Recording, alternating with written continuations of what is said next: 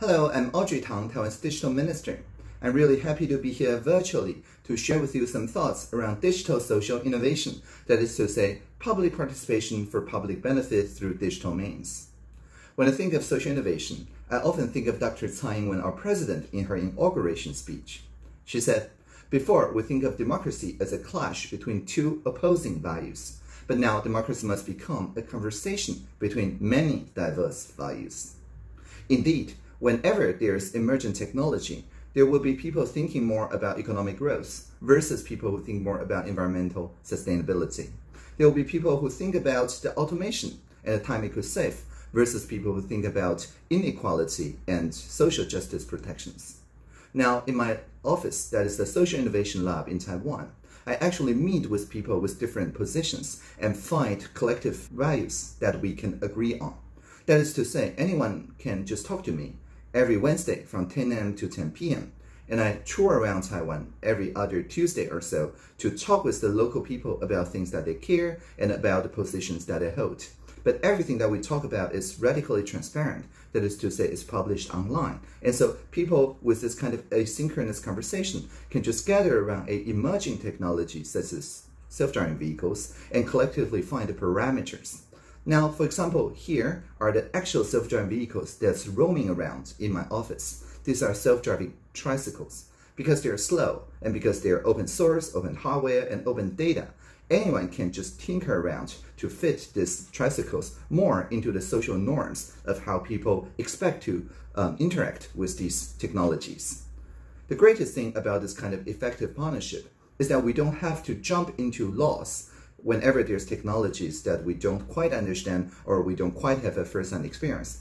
Rather, we can adopt a sandbox approach of having 1 year of the civil society and the private sector forming the norms around such technologies, and then based on those norms, introduce policies. And based on the policies, we write code. We write them into the parameters in the artificial intelligence, and it's only after the norms, the policy, and the code that we turn them into law.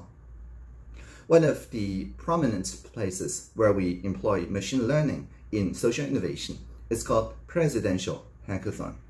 Every year, Dr. Tsai Ing-wen, our president, blesses 5 teams out of 100 or so teams from the entire society. Each team that made into the top 20, we make them into trilingual teams that combines domain expertise, technical knowledge, as well as the public service people. That is to say, the top 5 teams every year take 3 months to deliver a prototype. For example, last year, one of the 5 winners is the water savior, because they save water, you see.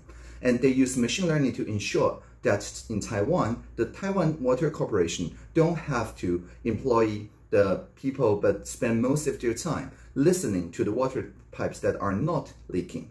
Rather, these excellent skilled masters can just wake up and look into a chatbot who informs them about the most potential leaking places. In this way, we increased water use efficiency so that the leaking point that used to take 2 months to discover now can actually be discovered in a couple days. And they actually went to Wellington, to New Zealand, for 3 more months after the presidential hackathon in order to help the New Zealand people to adapt to a water management efficiency and resources. The best social innovations have this shape, what we call data collaboratives. That is to say, the open data from the government is not the only source of open data. Rather, the social sector can also set up their own independent, for example, water pollution management or air pollution measurement or other devices. Through innovations such as distributed ledgers, known as, blockchain, but distributed ledgers, everybody can make sure that people cannot change each of the other's numbers, and we can share with everyone, including junior high school students, on the National Supercomputing Center that's top 20 in the world, and make sure that everyone in K-12 actually have access to in-place computing to test their models of air pollution, of water pollution, of all the sorts of different environmental data. And everyone can participate, even primary school teachers actually use those air boxes to educate the data stewardship for children. If you have maintained a data measurement device, you have to care about all the different obligations as data operators. That is something that is very hard to teach, but it's very easy to learn once you are a data operator. And through this way, we make sure that data literacy and numeracy is designed into our curriculum starting this August that emphasize creative and critical thinking skills when it comes to information and communication technology. And so through this way, we enhance the reliable data and have everybody participate in the data collaborative works. Now, the 5 winning teams from the presidential hackathon, they each get a trophy from the president. There's no prize money because many of them, actually all of them, has public servants. However, what a trophy is actually a projector. If you turn it on, it projects the president herself giving you that trophy. So it's very interesting because the Director General, if they don't like your idea, you can just turn on the projector and summon the President, and the Director General will make sure that all the budget, all the regulations, and all the personnel that you need will be fulfilled. Because what a trophy represents is a presidential promise. The top 5 teams, after 3 months of prototyping, gets the award of having it adopted within a year into the national policy. And we make sure that we maintain your project basically as part of public service. Now, in this year, the top 10 teams, we're still on the finals round, but the top 10 teams has 4 teams that are very much like Water Savior in that they combine artificial intelligence with collective intelligence. For example, the one that also works on water pollution management is basically a water box that can very easily be placed into any river and so on, and continuously uploads its measurements into, just like Airbox, a distributed ledger or a shared data center, so that people can collectively find out what actually is the root cause of any water pollution.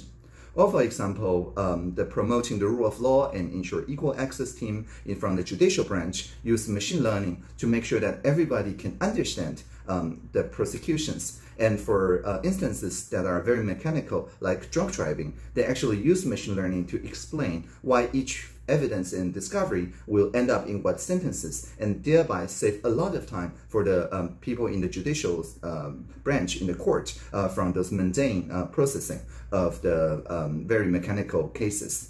And there are also 2 more teams. One uses machine learning to figure out illicit financial flows, and there's another team that uses machine learning, in particular computer vision, to look at the sea and find out the plastic wastes, where they come from, where they're flowing to, and how to categorize them so that we can manage them right on the sea instead of just in the beach. And so all these are very creative uses of machine learning in collaboration, not against collective intelligence. And we collect those innovations, just index them. There's more than 400 teams now, and they establish like companies, cooperatives, associations, foundations, and so on, so that you can discover each other using the Common Index of Sustainable Development Goals, the 17 colors in each locality, in each county, and so that people can form natural ecosystems that partners with, for example, a large enterprise's sustainability strategy. And so, as I mentioned, I personally go around tours in Taiwan to discover such teams. And every time I tour, I actually use telepresence so that the 12 different ministries and 5 different municipalities and cities are jointly looking at a local situation, and we can figure out creative ways to solve them in a way that are responsive and inclusive. Instead of asking people to come to our website, we actually go to people with technology and make sure that their voice is properly amplified. But once their voices are stated, how do we actually find a consensus? We use an open source system called Polis to do exactly that. It is an AI-powered conversation, and all the avatars you see here represent people feeling differently around the same fact. So we ask, again, people to contribute open data, the facts from all the different sectors, and then we ask people's feelings. Around the same fact, you may feel anxious, and she may feel happy, and it's all okay. And we allocate explicitly 3 weeks or more for the feelings to resonate with each other. And then we brainstorm on face-to-face meetings to find ideas. The best ideas are the ones that take care of the most people's feelings. Now, after those ideas are ratified by the government, we make sure that all the controversial issues are still tabled for further discussion, but we can legalize and ratify the rough consensus.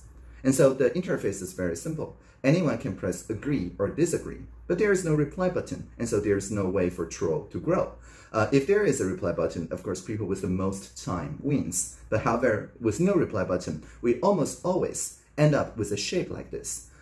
You can see there's only 5 divisive statements. And if you look at popular media or indeed some social media, you'll think that's all there it is. But actually, most people agree on most of their neighbors with most of things, most of the time.